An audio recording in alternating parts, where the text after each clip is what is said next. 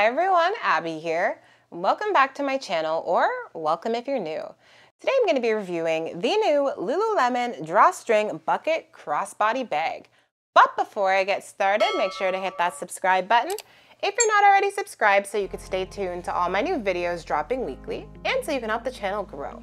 So I do have this in the color black, and it currently goes for $98. So this bag does have a good amount of logo placement. So first off, we do have right down here, we have some metal Lululemon logos.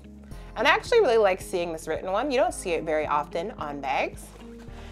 Next, on the drawcord here, we do have a nice big Lululemon on, this part here, as well as on the kind of strings for the drawcord. And then we also have it here on the drawcord as well for this type of zipper pull. Coming over to the side of the bag, we do have a nice long pocket. And it can fit my entire hand. Well, it fits, this much of my hand and arm, so nice big pocket. Coming over to the back, nothing much to see, just kind of the other string here. Now, coming over to the inside of the bag, we do have one zippered pocket, some more branding right here. On the inside of the pocket, it does say items of importance. And the zippered pocket here is quite small. It can fit kind of this much of my hand in there. And on the other side, we have solid drop-in pockets. We have one right here, and then we also have another one beside it. And they're both about the exact same size. And we do have this large interior storage space. Another thing is we do have this little thing right here, which I think is like a carrying strap, but it's not removable. It's just kind of always there in the middle of the bag here. And now I'm gonna go ahead and try this on so you can see what it looks like on me. All right guys, so this is what it looks like on me. And I'm just wearing it as a traditional purse slung over my shoulder. But you can also wear it as a crossbody. To do that, I need to loosen up the strap a little bit. You kind of have to just like feed it through on one end and then pull it on the other. And here it is on me as a crossbody. So I do find this bag fairly comfortable to wear if I am carrying around light items. So if you guys do go ahead and wear it at the max, it kind of goes right to below your hip area. And for anybody wondering, you technically can wear it as a belt bag depending on your waist size. So here I have the strap tightened to the absolute max.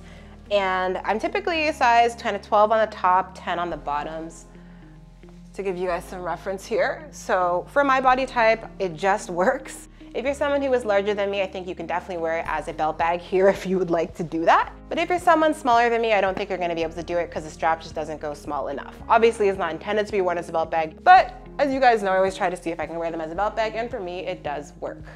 It also has different ways to hold the bag, so you can hold it using the larger strap here. And it also has like a little strap on the inside as well, so you can go ahead and hold that one if you'd like. And now I'm gonna go into the feature highlights about this bag. So it's great for walks, on the go, casual wear, amusement parks, shopping, and more. It's made of a water repellent fabric, so it can keep your items dry in some light rain. It has a spacious 5-liter capacity that can hold all of your essentials and much more. It has a drawstring closure, multiple pockets for organization. It has strap loops, so you can go ahead and strap on your keychains or your mini or micro bags on the go. It also has an adjustable strap, and the dimensions of this bag are 8.3 inches by 4.9 inches by 10.2 inches. All right guys, so now I'm gonna show you what this bag can hold. You know what I would typically put in my bucket bag. First thing I would do is that this pocket right here is nice and large, and it's actually big enough to fit a water bottle. So I'm gonna be putting in a standard 500 milliliter. Next, in the zippered pocket right here on the inside, I'm gonna be putting in a hand lotion and a hand sanitizer. Coming over to the other side of the bag, here we have pockets that are a little bit larger. So I'm gonna put my phone in this pocket. So the next thing I'm gonna put in here are some pens in this other pocket. Now coming over to this interior kind of middle space, I'm gonna go ahead and put my little mini wallet in here. And I had a book lying around, so I'm gonna put that in here as well. And finally, I do have a pair of gloves I'm gonna put in here as well, in the middle area. So this is everything I have in here. It is now nice and full, but it's not too heavy. And I'm gonna go ahead and pull this to kind of close it up. So when you close it, you can really cinch it tight so your items won't be falling out. So that's something that I do like about this bag. Or you can go ahead and, loosen it up if you're looking to grab your items a little bit easier on the go. So I have noticed some cons about this bag. So the first con for me would be that it's expensive. $98 for a bucket crossbody. I just think it's too much. It should definitely be cheaper by at least $20 in my opinion. And another con for me would be that the strap here, the material here, there's zero padding, it's quite thin, and if you're carrying larger items, it just kind of digs into your shoulder and it's not comfortable to wear. And if you're wearing lighter items, there's no issue, but heavier stuff, like if you're lugging around some water bottles and books or something, I don't know, you're definitely gonna find it getting uncomfortable pretty fast. So for the interior pockets here, I do wish they were bigger. The interior pockets here are quite small. You really cannot fit a standard size smartphone into this pocket right here.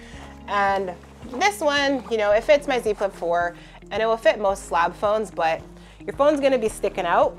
It's not, the best. I would have liked bigger pockets here. The only pocket that is nice and big is this one. So you could go ahead and put your phone in there, but I like to use it for water because I like to stay hydrated on the go. I do wish the other pockets were a lot bigger because this bag is so long, but the pockets stop like halfway. So I don't understand that.